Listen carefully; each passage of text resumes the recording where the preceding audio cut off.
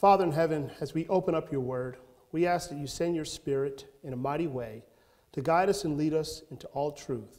In Jesus' name, amen. Mark 1:14 and 15 reads as follows.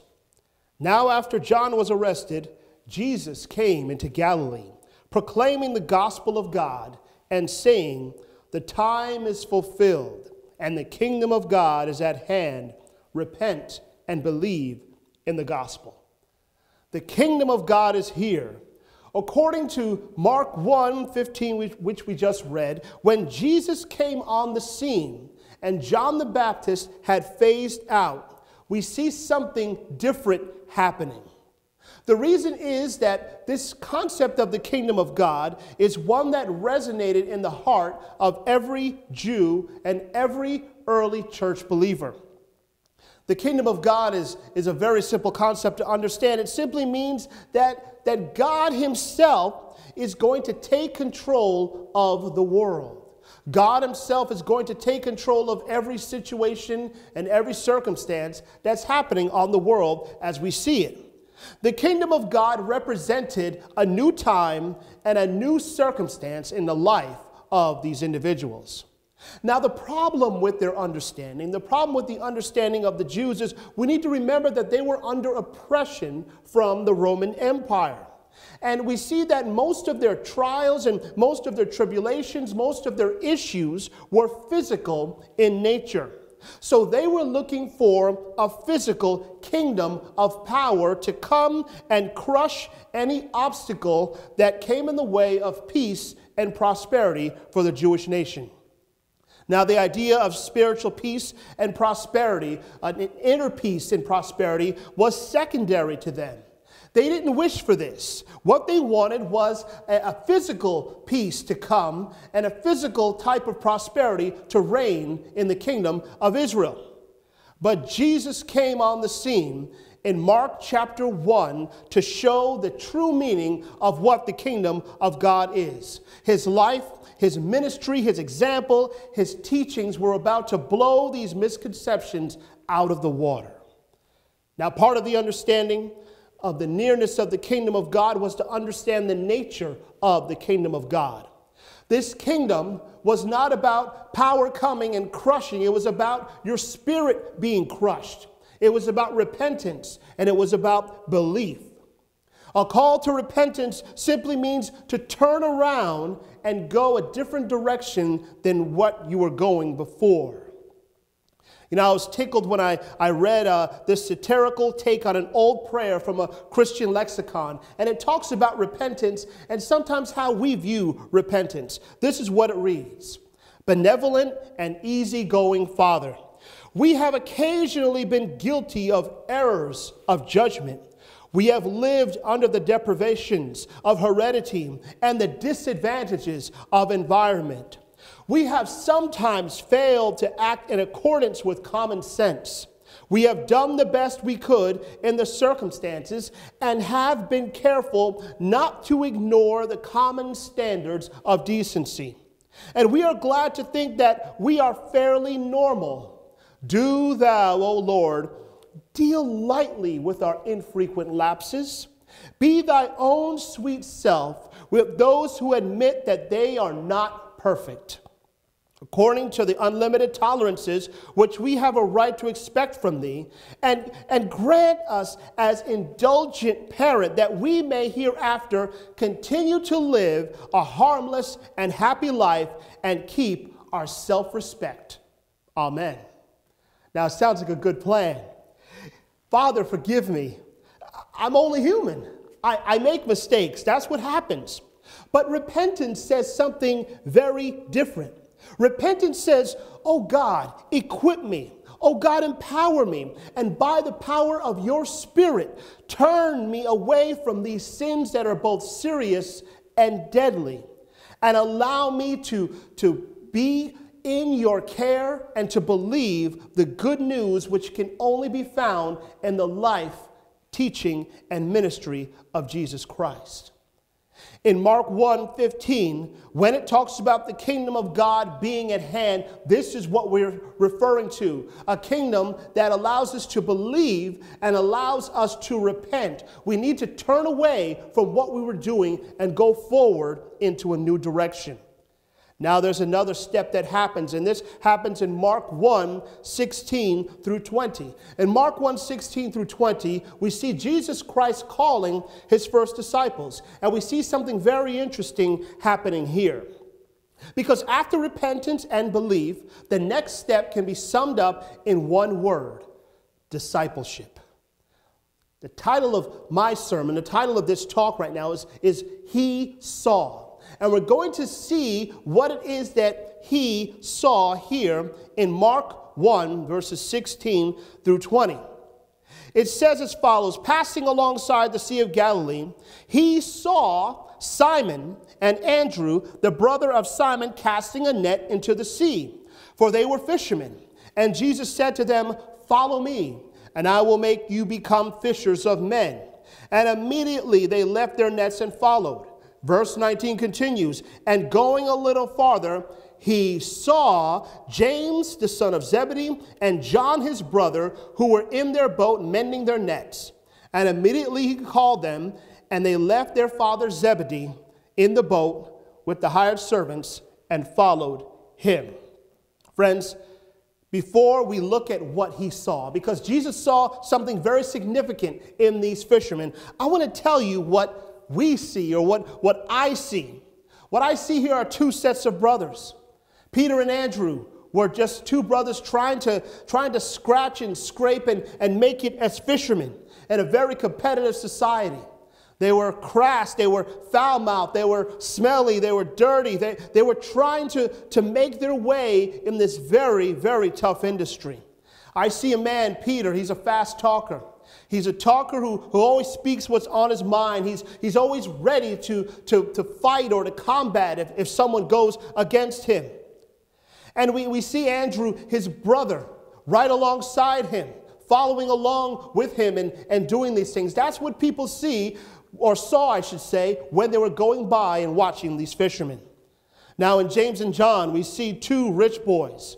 They were fishing from a boat. They were working with their father. They had a business that they were going to inherit. Zebedee had his hired hands, and he had a boat. They had a future. They had something to look forward to. And I see two brothers taking this same desire for fame in their ministry, and Jesus doing something different with them. Now, that's what I see. I see two fishermen, and I see two sets of brothers in a boat, casting a net, catching fish. But what did Jesus see? Because the Bible says that he saw. Yes, he saw them. He saw them fishing, but he saw something different. He saw four men who had great potential to be molded and shaped into mighty preachers of the gospel. He saw foul-mouthed Peter changed into a pillar of leadership under the new reign of God. He saw John, also a crass fisherman, becoming one of the most loving and caring people in the early church.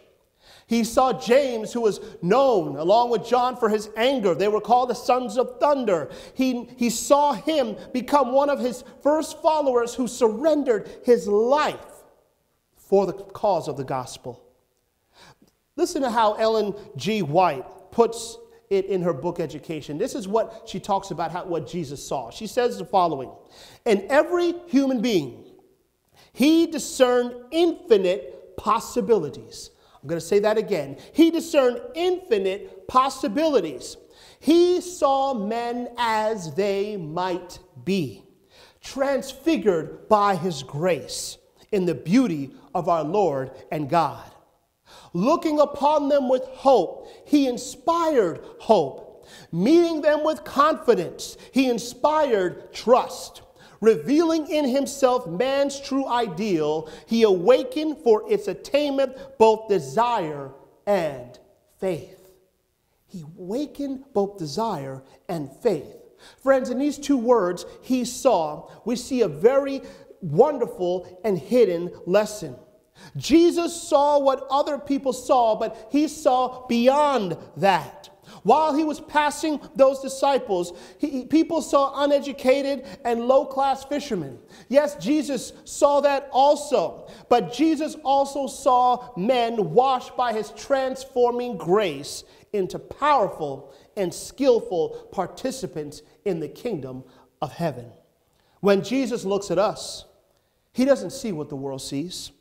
When Jesus looks at us, he doesn't see what our friend sees. When Jesus looks at us, he doesn't see what our parents see, what our children see, or what anyone else sees. Even though others may look at you and see potential, because others may look at you and see, oh, you're onto something good there. They see potential in you. Jesus sees what you're destined to be. He sees a reality, not a potentiality. He sees the result of repenting and believing. He sees the power of the Holy Spirit working in your life. He sees the infinite possibilities of what you can be as you take time and surrender to him. Friends, he sees the infinite possibilities of your talents, of your abilities, of your desires as you enter into his kingdom and allow him to rule over your life.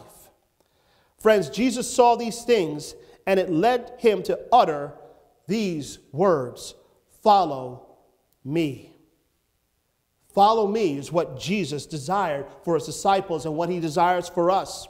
But we can't look at these words in a vacuum, because what Jesus saw were men who had been touched by the ministry of his cousin John the Baptist. You see, Peter, James, John, and Andrew, they were also in the process of knowing and growing as they had heard John the Baptist's message of a kingdom that was to come. And now they were going to be in the process of maturing as they came under the tutelage of Jesus Christ himself. His job was to help them develop and strengthen that relationship in God that John the Baptist had planted a seed for. It was the next step in the process of entering the kingdom of heaven. Yes, he called them to follow, but he also called them to serve. He was going to make them something else besides the fishermen that they were. Instead of catching fish, they would catch men. There was a cost to this command, though. He said, I will make you fishers of men. You will become fishers of men. But in order to catch these men, they had to leave their fishing business. Friends, in order to do something new and significant, they had to leave the old and familiar. This is the call of every disciple. This is the call of every follower of Jesus Christ. We are called to catch men and women, but you may say, I'm not a preacher. I'm not a teacher. I can't do what they were called to do. But friends, this is the good news. This is what's awesome about the God we serve. You see, when we heed the call to follow Jesus Christ, he uses our natural and acquired talents for his purposes. Whatever it is that we are good at, whatever it is that we have an inclination for, God uses that for his kingdom and his glory. Nothing that we have learned or done will be discarded. Every disciple has something in them that God can use to build his kingdom. The story is told of an accomplished violinist who was playing in his final concert. As the word went out that this would be the final time that he would be playing, another important fact was added to his concert agenda. You see, he would be playing on a violin worth $2.5 million.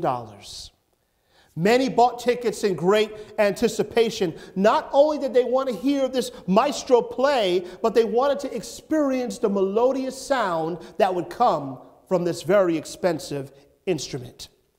The violinist went on stage one final time, and he delivered a masterful performance as he had always done, one for the ages. People saw this and they were enthralled. This was something beyond what they had seen actually. His performance brought tears to the eyes of the audience, and they felt honored and privileged to have been at such a unique event. He received a standing ovation. The people wanted more, so he complied.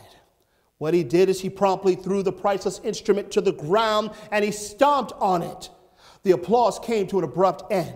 The people were aghast. that he was crushing this expensive instrument into pieces. Then the violinist walked off the stage. Silence filled the hall. Had he destroyed a one-of-a-kind instrument?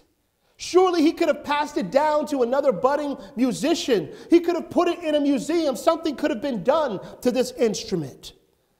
Immediately, the stage manager came out and told them what had really happened. The violinist did not use an antique instrument. Instead, he played using a $75 knockoff. Now he would play using the $2.5 million violin, and play he did. He played that violin with the same grace and flawless sound as he played the cheap knockoff. Now, perhaps to the trained and focused ear, one was able to tell the difference. But during that performance, that final performance, people could not tell the difference. Most people could not tell the difference between the $2.5 million violin and the $75 violin. Friends, the violinist wanted to show in the final performance of his career that it was the violinist, not the violin, that makes the music. Friends, we are that violin, and when Jesus sees us, he can make beautiful music. He could do wonderful things for his kingdom. It doesn't matter what you're worth. It doesn't matter who you are. It doesn't matter where you've been. When you're in the hands of the master violinist, beautiful things will happen for his honor and glory. Let's pray. Father in heaven, we desire to be used by you. We desire for your presence, your spirit to come and dwell within us. We know, Lord, that we can only be used as we surrender to you. So at this moment, at this time, may every heart be surrendered to be used by you. May we acknowledge the fact that you see us as invaluable and you see us as useful in your kingdom. And may we work to expand that kingdom and hasten the day of your soon coming. For we pray in the name of Jesus, the soon coming King. Amen and amen.